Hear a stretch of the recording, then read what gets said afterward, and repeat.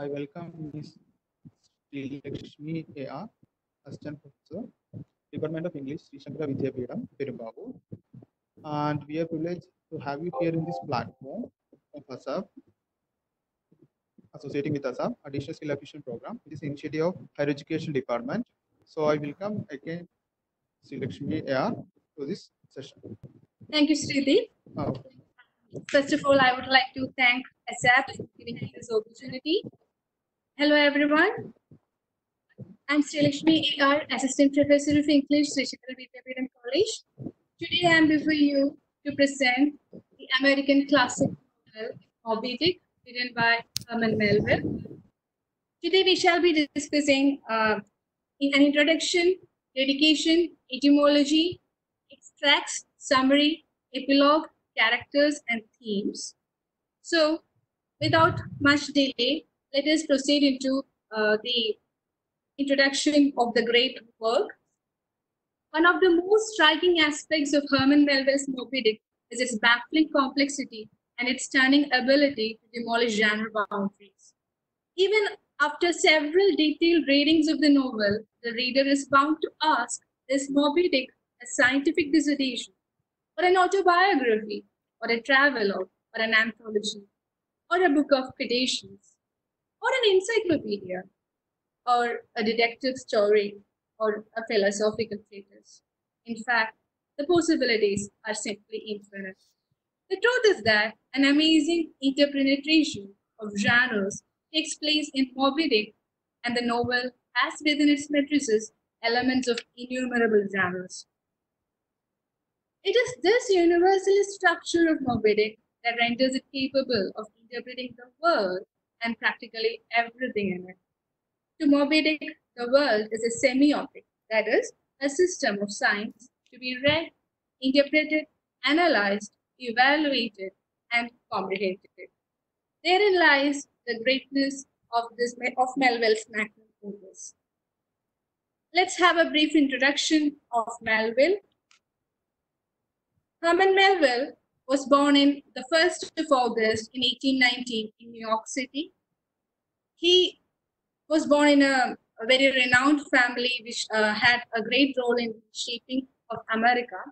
His works include Typee, Homo, Mardi, then Moby Dick, etc. And his short stories include Cock-a-doodle-doo, The Happy Failure, and The Bell Tower. See, The Happy Failure is an oxymoron which you all are familiar with. His verse poem is Battle, Pieces and Aspects of War. This great poet, the great novelist, could never win a reputation in his lifetime. Actually, this classic work gained its present reputation in the 100th celebration of the great work.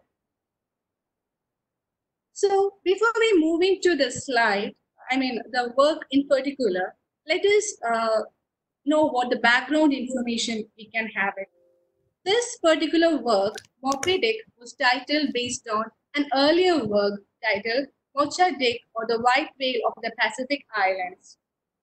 It was published in Knickerbocker magazine in 1839, and the author Jeremiah Reynolds detailed the capture of a giant sperm whale, legendary among the whalers for its vicious attacks. Actually, the whale was titled Mocha Dick because it was found in the islands near Mocha, near the Mocha Islands. So, Moby Dick, or the White Whale, was published in 1851.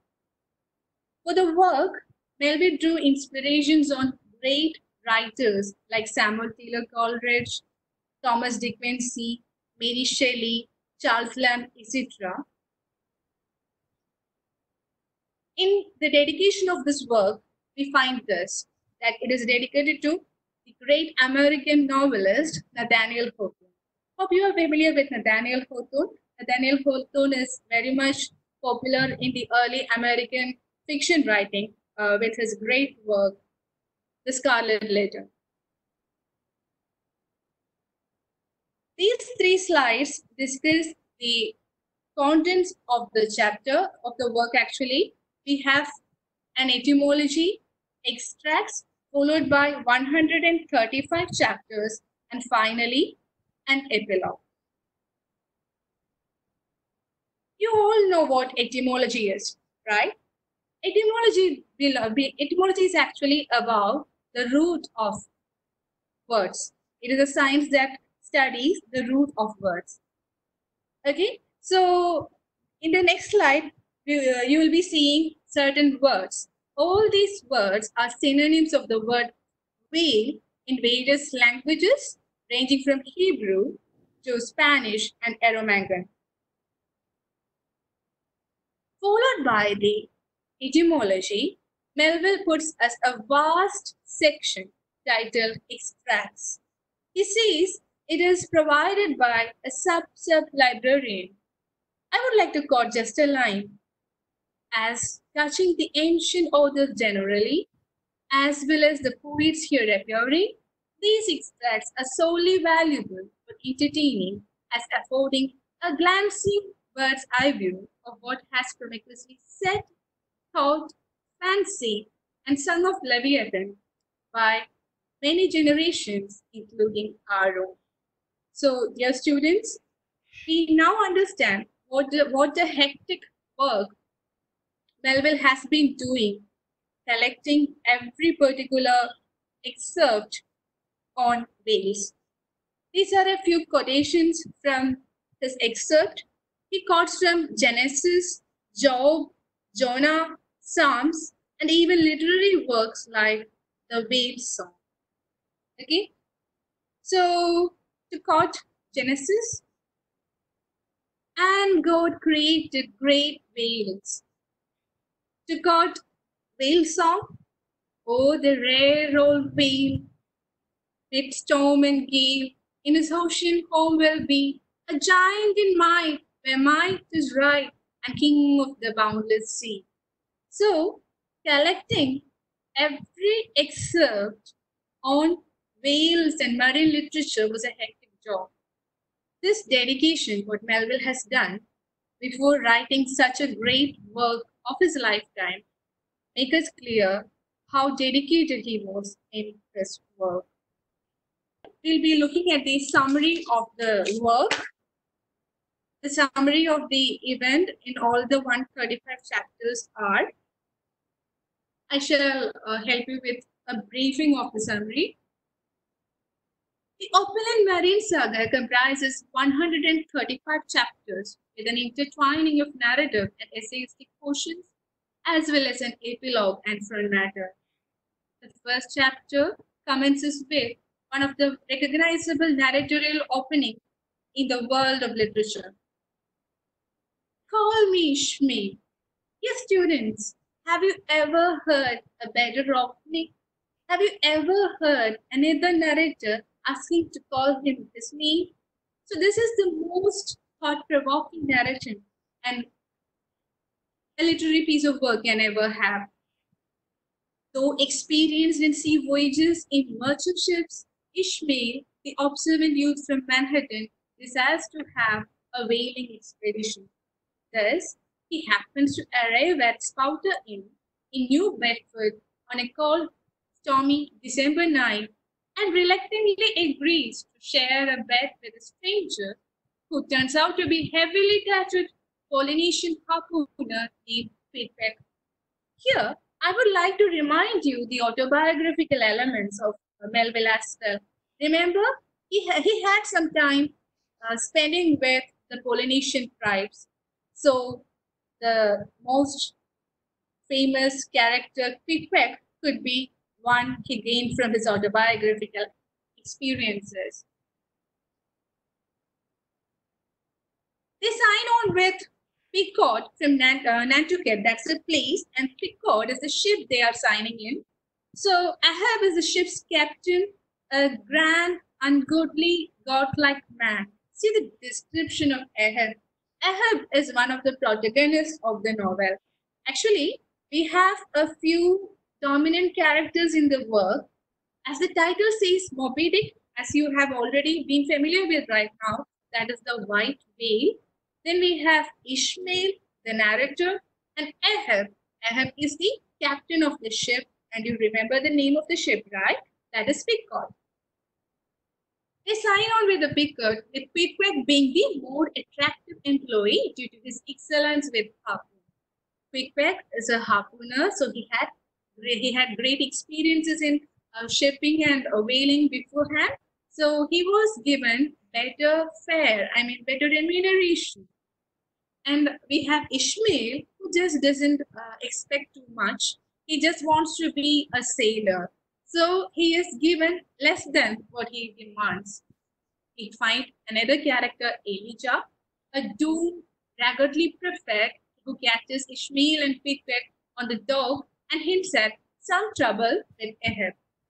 The mystery continues, and Ishmael spots dark figures in mist of Christmas morning, apparently boarding the 𝐶𝐞𝐞 shortly before it sets sail. So they start a bit of their voyage early. They're preponing the schedule of their voyage. They set sail a bit early. The early voyage is directed by the ship's officers like Starbuck, Stubb, Flask. These three are the mates. Starbuck is the chief mate, Stubb is the second mate, and Flask is the third mate. Then we know the captain. Captain is 𝐒𝐵. 𝐒𝐵 is an imposing, frightening figure whose haunted visage sends shivers down the spine of narrator. So his description is very elaborate and actually quite an interesting one too. He has a white scarf. It is supposed to be from a thunderbolt, says others, runs down his face. He has a grim, determined look. His one leg is missing.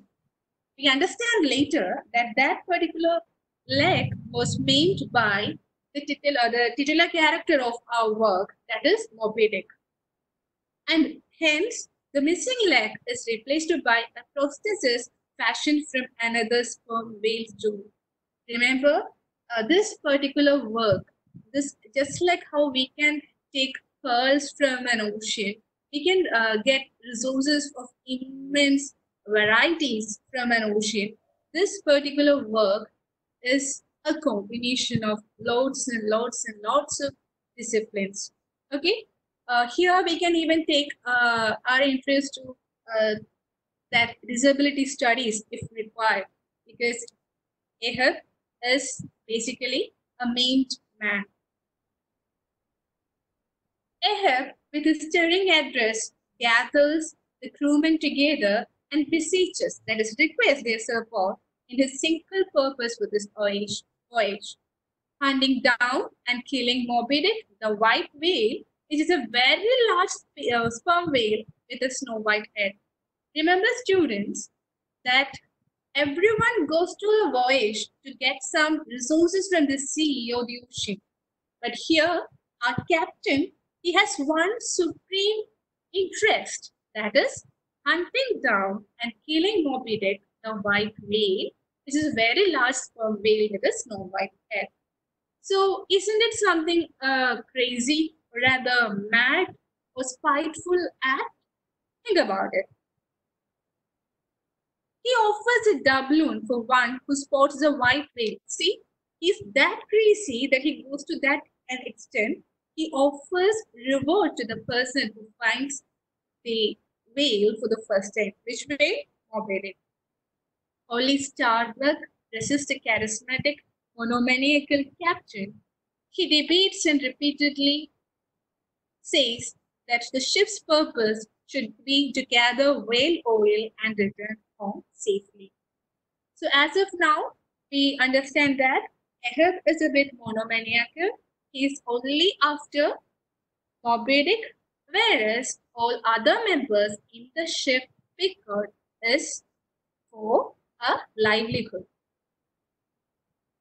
The mystery of dark figures is explained during the voyage's first chase. 𝐒𝐵 has secretly brought his on-board crew, led by an ancient Asian named Fedela, an inscrutable figure.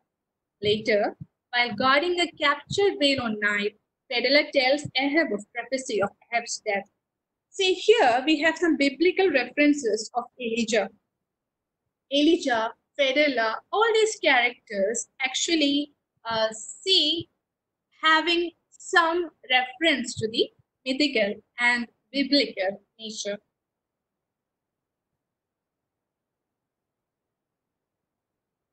While locating oil leak, Pickwick becomes deathly ill and orders a canoe-shaped coffin from the ship's carpenter.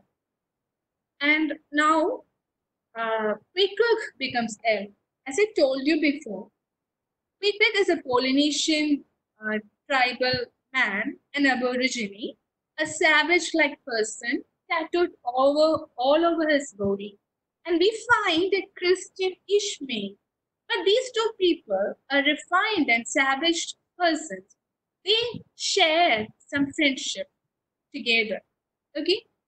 So everyone is unhappy about this Pickwick getting ill because he's an excellent harpooner. He's the nicest friend of Ishmael, but to everyone's surprise, he gets safe soon. He recovers. Later, the coffin serves as the lifeboat of Ishmael that we will come across later. Also, there are numerous GAMs in the novel. GAMs means the social meetings of two ships on the sea. We know that the Pickard is sent to sea. They have started their voyage for 3 years. So naturally, meeting other people would be an occasion of joy.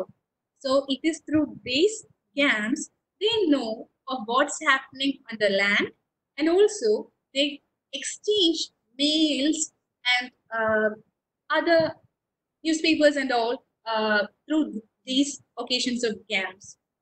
So social meetings of two ships in the open sea, that is what is called GAMs.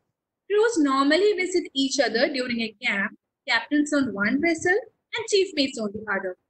Newspapers and mails are exchanged. I told you this already.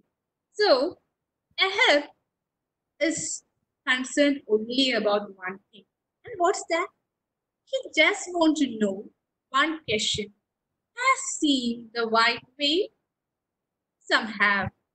The captain of Samuel Enderby lost an arm to this particular whale. The Rachel also has seen Moby Dick. Dear students, remember Samuel Enderby and the Rachel are the names of the ships. We never add the before. We never add the before a super, right? We never add the before a name. So the Rachel means it is a ship. Okay. The captain of the Rachel begs Ahab to aid in the search of his lost son. That is, Rachel's captain wants Ahab to help him to find his son, but he doesn't approve. For Ahab, he believes that he is very much near the white whale, and hence he doesn't want to stop to help another person and get delayed in the process of seeking revenge to that great creature. Ahab is the first to spot Moby Dick. For 3 days, the crew pursues the great whale, who repeatedly turns on Pickard's boats, wreaking destruction and killing Fedela, sinking the Pickard and dragging Ahab into the sea and his death. Only Ishmael survives, clinging to Pickwick's coffin. He floats for a day and night before the Rachel rescues him. See this final statement, please. Ahab obviously spots Moby Dick for the first time because he was always into this. He has been searching, finding the trails of Moby Dick's path. Even he had maps of frequent paths Moby Dick follows. So, after 3 days of rigorous search, what happens to the ship and the crew? The Pickard is destructed. The Pickard is destroyed. Everyone in the Pickard except dear Ishmael gets killed. Ahab is actually dragged by the Moby Dick. So there is an epilogue following. In the epilogue, Melville provides a practical solution to one of the early criticisms of the novel. The epilogue was added after the first British printing, which drew criticism because the story appeared to be told by a dead man. The conclusion unites themes of friendship and death, suggesting that it is 𝐸𝐞𝐿's love for his friend that saves Ishmael. So, dear friends, now let's look at the character sketch. I mean, all the names you're seeing on your left are actually the names of the ship, as you know already. The Pequod is the ship where Ahab and his crew members are. The other ships you can see. Ishmael is a narrator.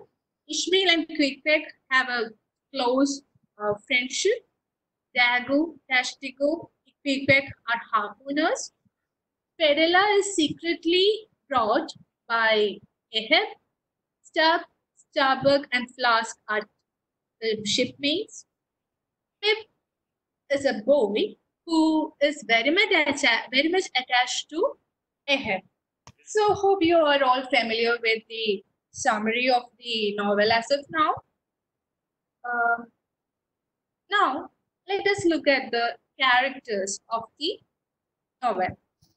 As you have already noticed, these characters, they are all very much special, aren't they? Think about Ahab. How many monomaniacal characters have you seen across in the world literature? Think about Ishmael. See what he knows and what he knows not. He is such an expert, such an adept, right? So, Ishmael is a narrator of the novel.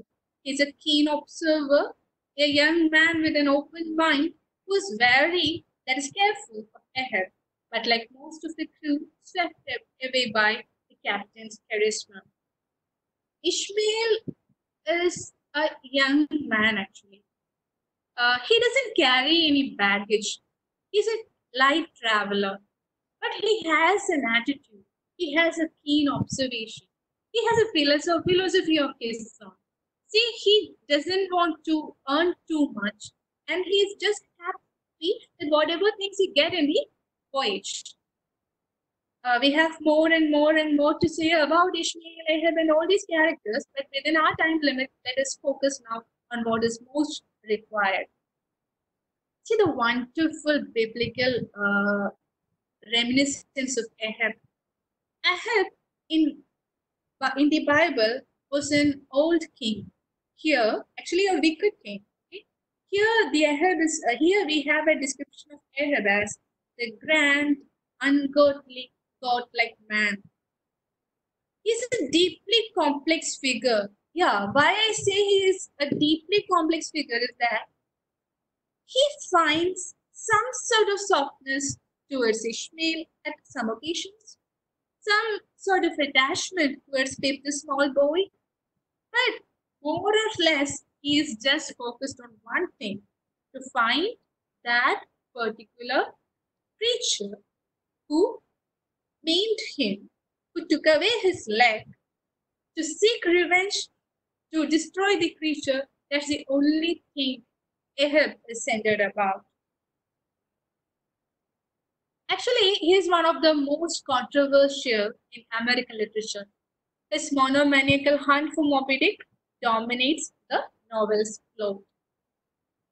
So, Ahab is as grand as Moby Dick.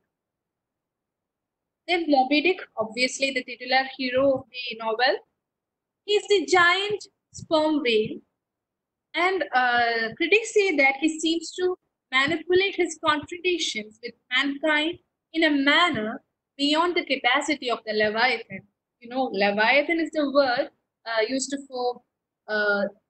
refer whale actually. Critics debate the nature of Moby Dick, whether he is an allegorical representation of some eternal power, a representation of Ahab's obsession, or nothing more literary than a whale. So as I told you already, Moby Dick is beyond the grasp of our understanding. See, he is a huge phenomenon. I mean, it is a huge phenomenon. Then What shall we think about Moby Dick? No one is able to see Moby Dick in its entirety. No one is able to locate it. No, I mean control it. No one is able to defeat it. So what does Melville try to convey with this particular white whale? And see the color, the white whale with snow white head. Isn't it amazing?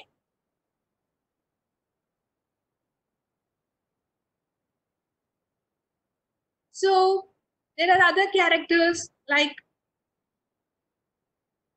Quick-Quag, Father Maple, Starbuck, Fedela, Pip, Elijah, Stubb, Hurt, Gabriel, Bildad, etc. So about Quick-Quag, he's a wonderful person. Actually, Quick-Quag is a Polynesian harpooner who opens Ishmael's mind and eventually and indirectly saves his life. Father Maple is this. Father Maple is a spiritual leader. Actually, he's a father in the household of. Actually, Father Maple is the father in the shrine of in a church of Nantucket, and there his sermons, Whaleman's Chapel. See, he had his oceanic experiences earlier, so his chapel is shaped like a ship, and all his sermon is similar, is taken from Jonah. Okay, so there is a symbolic meaning in Father Maple's sermon. We have Starbuck. We know Starbuck. He's a Quaker and he's a chief mate. Then we have Fedela. Fedela is the ancient Asian harpooner whom Ahab is bringing without anybody's knowledge. He brings Fedela in secrecy. So we also know that he prophesies Ahab's death. It is something that goes in line with Elijah's prophecy. Remember Elijah?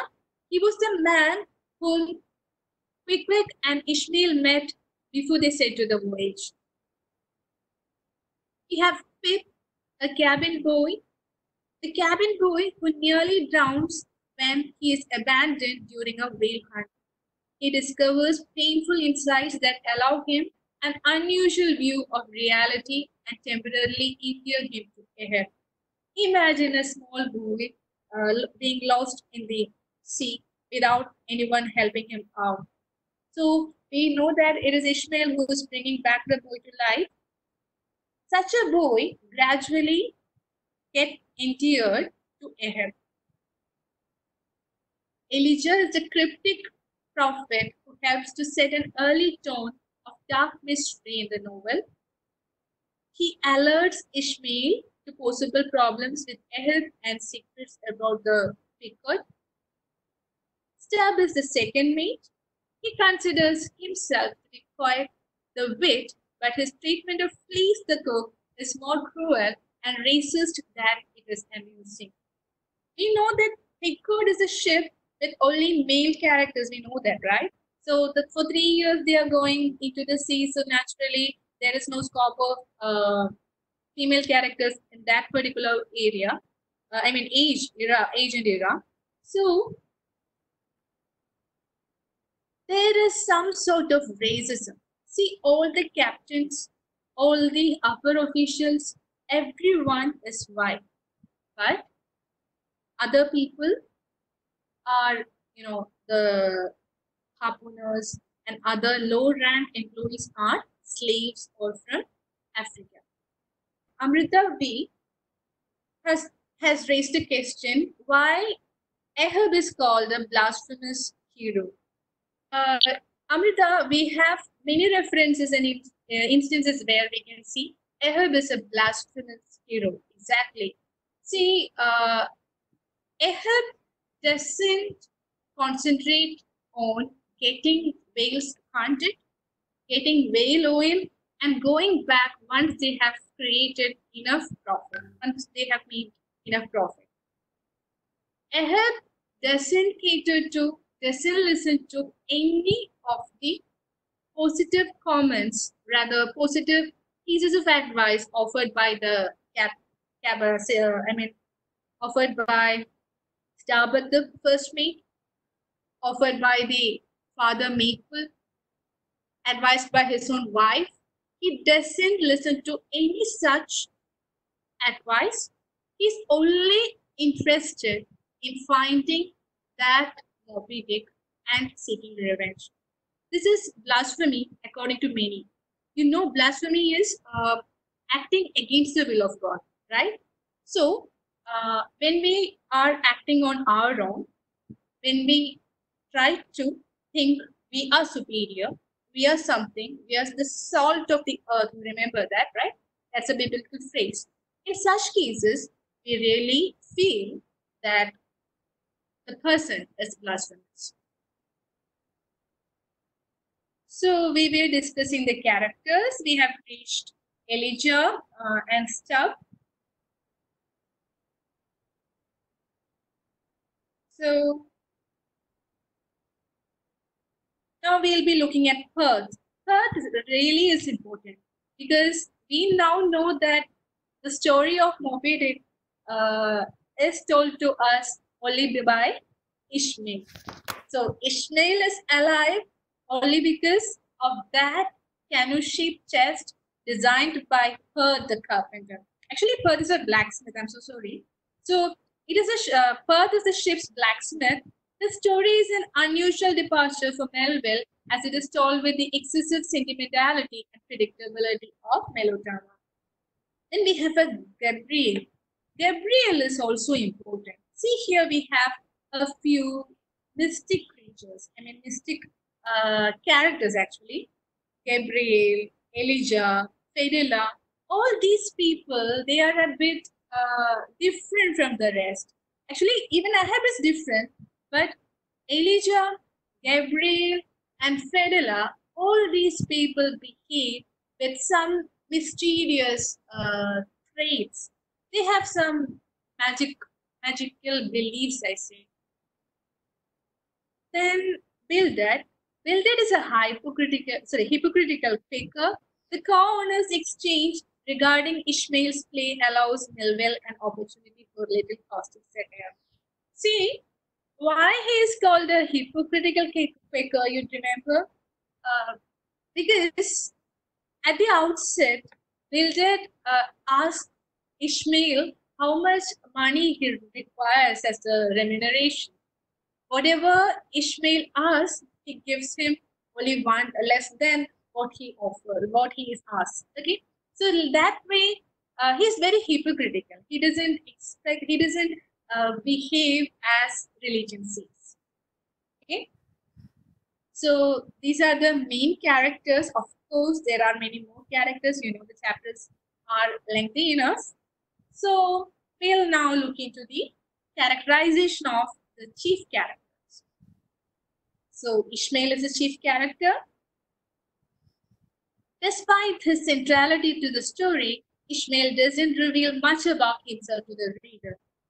We know that he has gone to sea out of some spiritual melancholy and that shipping aboard a whaler is his version of committing suicide. See how wonderful it is. Committing suicide is actually an experience of moving away from life. He's also doing the same thing. He's moving away from his life, whatever personal life he may be having. We just have a reference of a dream where he sees of his stepmother. But, you know, isn't this a wonderful way of committing suicide, if we should call it so? He believes that men aboard a whaling ship are lost to the world. Naturally, they don't hear anything about the land. It is apparent from Ishmael's frequent digressions on a wide range of subjects, from art, geology, anatomy, to legal codes and literature, that he is intelligent and well-educated, yet he claims that a whaling ship has been his Yale College and Harvard. See, we know Herman Melville talking about Ishmael and Moby Dick and his experiences in the sea as his Yale and Harvard. You know that Yale and Harvard are the most renowned plus it is in America.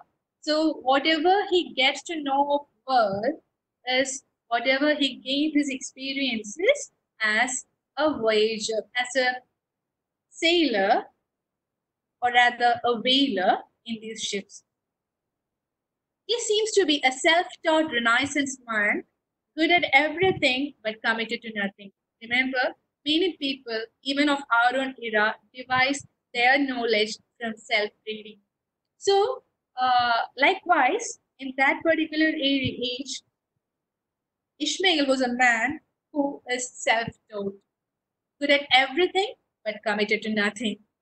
Given the mythic, romantic aspects of Moby Dick, it is perhaps fitting that its narrator should be an enigma, with everything in the story so dependent on fate and the seemingly supernatural needs to make perfect sense. So, Ishmael can't be briefed in such a small character sketch. It's much more, we know that, right? So, Ishmael is very much interested in the anatomy of the whales. So there is frequent references to cetology actually. Cetology is a study of marine mammals. Now we will proceed into the next character, that is 𝐒𝐫. 𝐒𝐫, the Picard's obsessed captain, represents both an ancient and a quintessentially modern type of hero. Like the heroes of Greek and Shakespearean tragedy, 𝐒𝐫 suffers from a single fatal flaw, one he shares with such legendary characters as Oedipus and Faust. Remember, almost great classical literature, almost every great tragedy has a tragic character with a tragic flaw. 𝐒𝐫 also could be rightly called a tragic character with a fatal flaw, one he shares with such legendary characters as Oedipus and Faust. Remember them, right?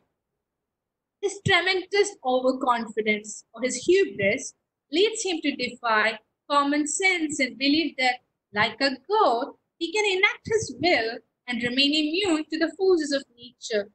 Isn't it a bit of folly, actually? He considers Moby Dick the embodiment of evil in the world, and he pursues the white whale monomaniacally because he believes in his inescapable fate to destroy this evil. So, crazily, he's after Moby Dick, the whale, and that is no positive thing according to the world. How can a man be after one particular individual, unique, distinct whale? There are many whales, right? If he could get something from a whale, that could be from any whale. But no, this case is very particular. He looks into that individual whale named Moby Dick. Unlike the heroes of older tragic works, however, 𝐒𝐫 suffers from a fatal flaw that is not necessarily inborn, but instead stems from damage. In this case, both psychological and physical, inflicted by life in a harsh world. He is a victim as well as an aggressor. He is a symbolic opposition that he constructs between himself and Moby Dick propels him toward what he considers a destined end.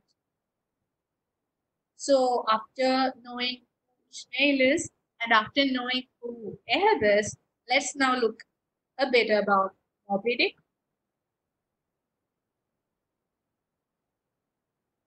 Moby Dick is not a character because we don't have the access to the Moby Dick's feelings, thoughts, intentions. Instead, we can consider it as an impersonal force.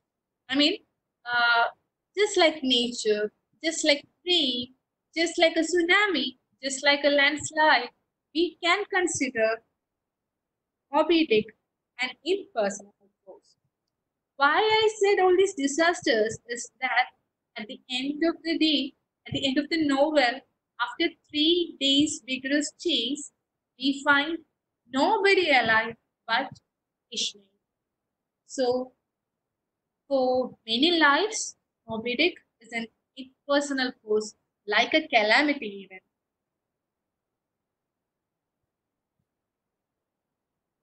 Some critics consider Moby Dick to be an allegorical representation of God. Nobody has seen or felt God, right? So here, Moby Dick is found, he is spotted, but he is not defeated. Considering the pursuit of Ahab after Moby Dick could be considered one's pursuit of God, in some extent actually. He is an inscrutable and all-powerful being that humankind can neither understand nor defy. So no one can understand or defy this mysterious creature called Moby Dick. His free will cannot be defeated. See, there are many occasions how this fights or rather chases occur. He or Moby Dick can't be defeated actually, at least in the ambit of the novel. He cannot be accommodated. Where do we accommodate Moby Dick? Or he cannot be avoided. Ahab could not avoid him. Ahab could not accommodate him. Ahab could not defeat him. No one could defeat him, right? Then, as Ishmael points out, the majority of a whale is hidden from you all the times. Isn't it right? Has anyone seen a whale in its entirety? Because our vision is very limited, right? A whale mirrors its environment. Like the whale, only the surface of the ocean is available for human observation and interpretation, while its depth conceals unknown and unknowable truths. Furthermore, even Ishmael does get his hands on a whole whale. See, we know Ishmael is very much fond of cetology. Ishmael is very much familiar with the mammals in the sea. He has made references even as chapters as cetology. But even he doesn't understand what actually Moby Dick is. We know that he has seen Moby Dick once and twice and thrice.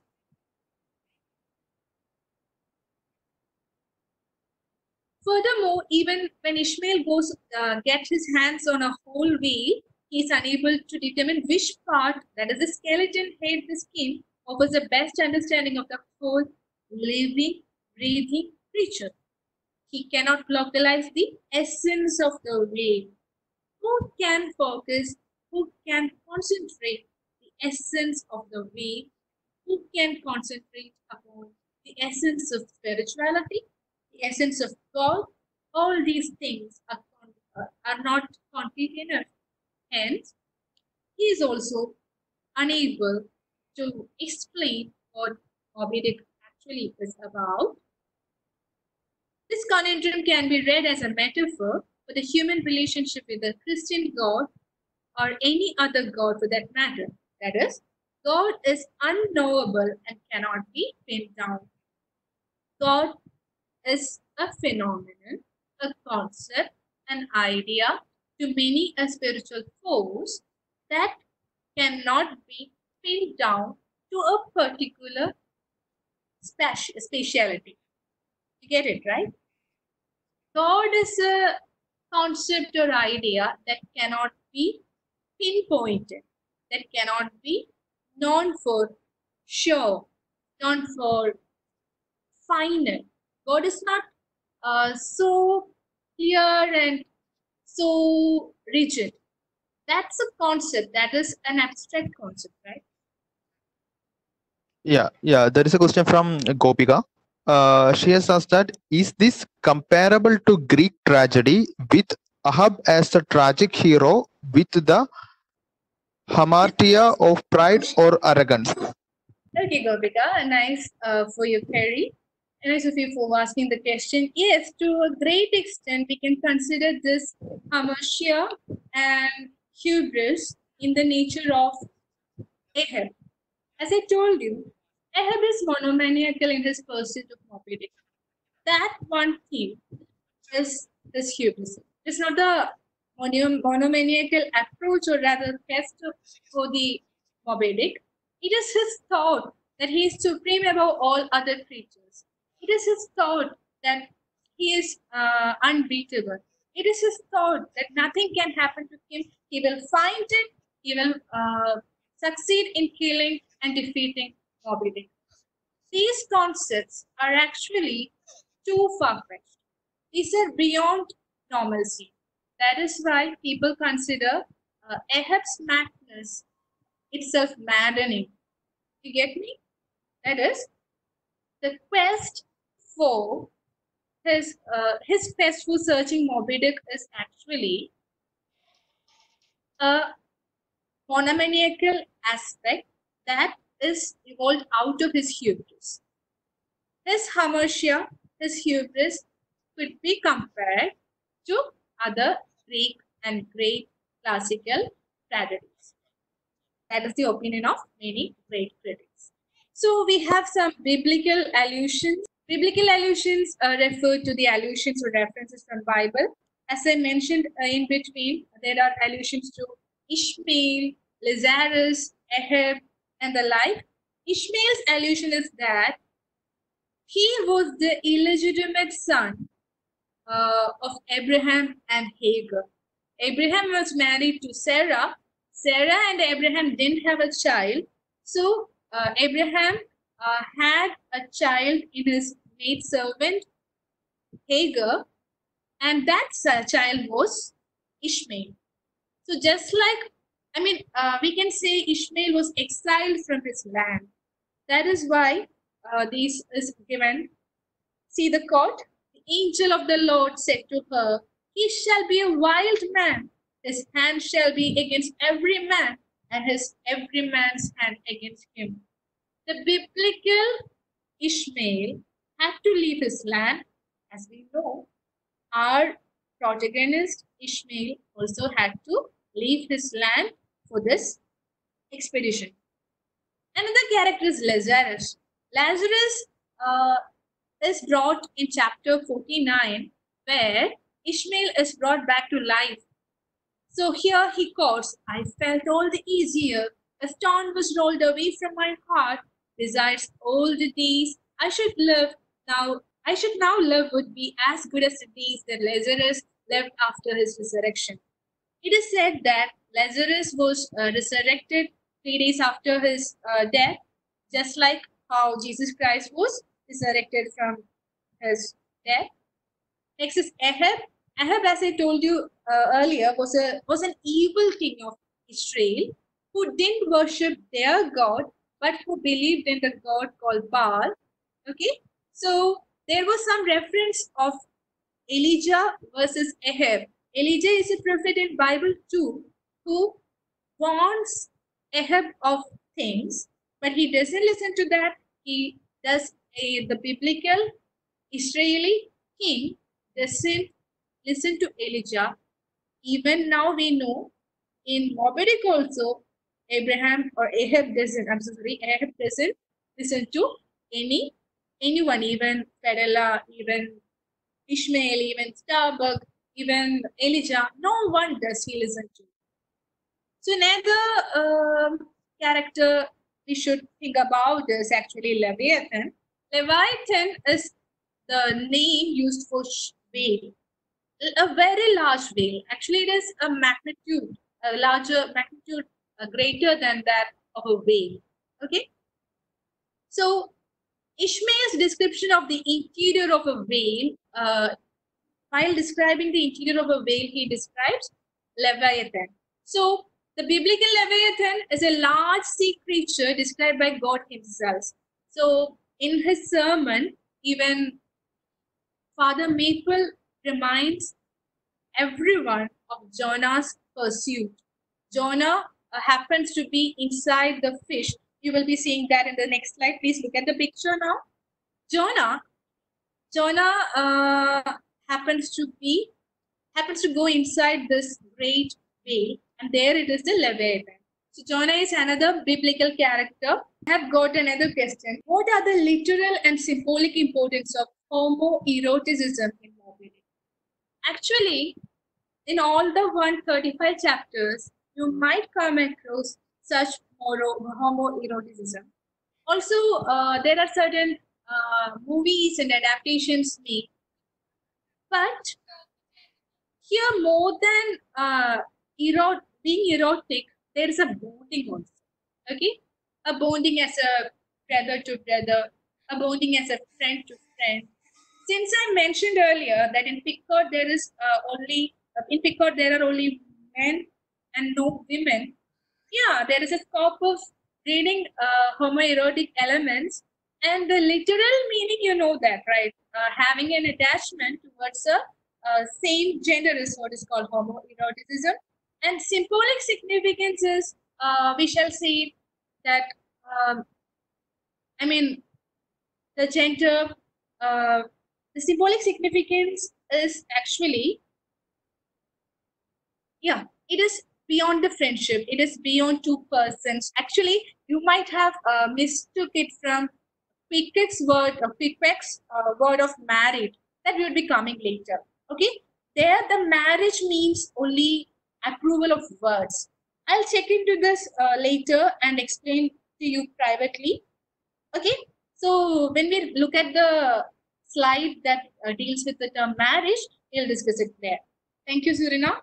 So we have met Jonah and the Leviathan. Now we'll look at the another important thing. It is Pickard, right? Yeah. The Pickard is the name of the ship. Okay. Actually, the Pickard is a type of escape. Every people getting from land to another escape, we shall say. So there we can have a microcosm of the world. The Hebrew meaning of this word listens back to the Melville's most important themes, that is transcendental belief in the presence of God in the natural world. I hope you are familiar with the transcendental belief. American literature, particularly that of Emerson and Thoreau, really focused on transcendentalism. So its occurrence in the Bible is directly associated with human encounters with their God and with God's presence and absolute power. Pickard is magically ambivalent. Actually, there was an island called Nehar Pickard. Occurrence in the Bible is directly associated with human encounters with their God and God's presence and absolute power. Pickard is a magically ambivalent word. It connotes both the terrible and destructive vengeance of God and the wonderful starvation of divine deliverance is a paradoxical sense of both deliverance and punishment. So Pickard just means divine salvation. Though most of the people get salvation to their death, this is the literal meaning of the word Pickard. Another biblical allusion is Elijah, the biblical prophet. I have mentioned it earlier too. That is the prophecy made by the biblical Elijah to the Israeli king Ahab is similar to the prophecy made by Melville's Elijah towards Ahab through to the characters of 𝐶𝐞𝐫𝐻 and Ishmael. So next is about cetology in Moby Dick. Cetology, as I told you earlier, is the branch of mammal science. In Moby Dick, Melville describes in detail. Okay, next we are discussing about the themes. Okay, the main themes are limits of knowledge, fate and free will, revenge, man's relationship with nature, race, comradeship and enslavement, madness, religion, Christian and pagan worship. So, limits of knowledge, we have already tried to explain that with Ishmael's narration. We come to know everything and we know what the limits of knowledge are there. And about fate. Naturally, fate determines life. With only one character remaining to tell the life, to tell his story and the story of others, we know that peace is very much significant there. Now we are talking about nature and man. Okay. Yeah. Whaling is an experiment. Whaling is an experience of exploring the nature. Just like that, we all human beings have been exploring the nature, the world, from the origin of the world itself, right? Ever since men started living, that exploration has been continuing. Then race, fellowship, and enslavement. As I told you, race is important, but you should also remember, though an Aborigine, Quick was very much more mature, very much more sane, very much more civilized in certain aspects than others. So fellowship is a companionship that Ishmael had with Quick. Then enslavement, as I told you, all the superior tasks are performed by the white men and the others by the Aborigines. Now we are saying about madness. As I told you earlier, madness is actually done by, madness is the concern, we will be madness and religion. These are another two importance. So after that, we should think about Santiago, a great work from another American novel, that is Ernest Hemingway, Santiago and Ahab, the contrast. When we know that Santiago's pursuit was a struggle for livelihood, it was not revenge, whereas for Ahab, it was madness, obsession and revenge. So these are a few adaptations in the form of series, novellas and movies. So to conclude, I would say these are a few favorite quotes I come across from the Moby Dick.